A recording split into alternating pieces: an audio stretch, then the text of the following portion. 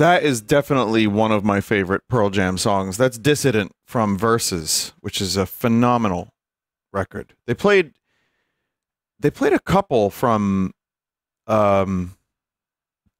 Versus last night. Not too many, but they played the ones I wanted to hear mostly.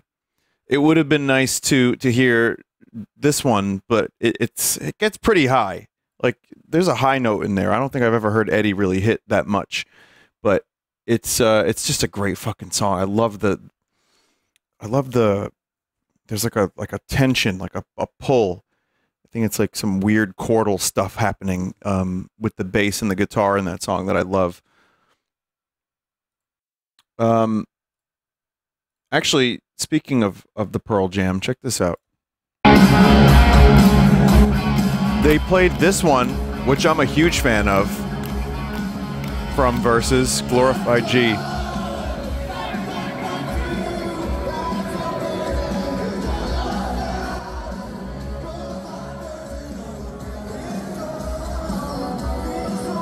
I don't know why he's wearing that hat.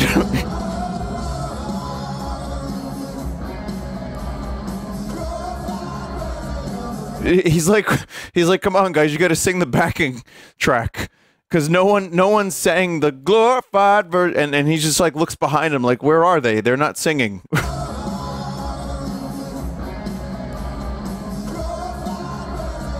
Which I thought was fun, but it's called Fashion. I know. I should get in on some of that, but yeah, it's really good. They were fucking great. I mean, some ticket prices. Here's the thing. He needs a guitar. He had a guitar for a good chunk of it. For every now and then he would have a guitar, but he did some songs with, some without. It's funny because there were tickets that people were selling like clowns for like $20,000, $30,000. Those tickets weren't sold. Let's be clear. That was just resellers being cock motherfuckers. Let me clarify. That's what they are. But I was checking the tickets all day, and I ended up finding one for a relatively decent price. It wasn't in a great spot, but I had a good view of the whole stage. I mean, it's a weird view, but it sounded good. I was able to really enjoy it. And I got there. I decided to go maybe 2 hours before I actually left to go, if you know what I mean. But it was, like I said, for was any PA facing you? Yeah. No, they got the garden pretty well.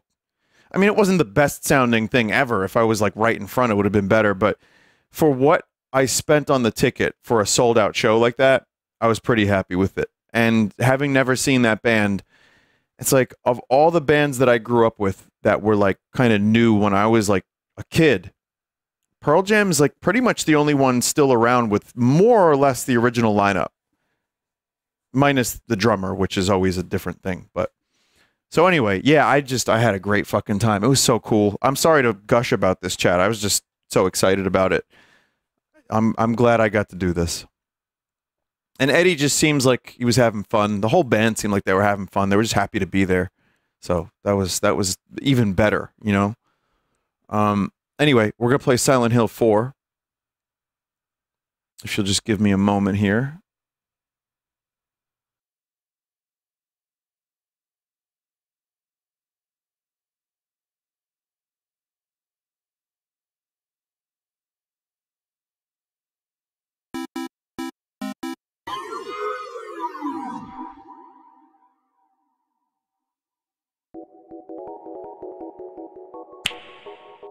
Respect.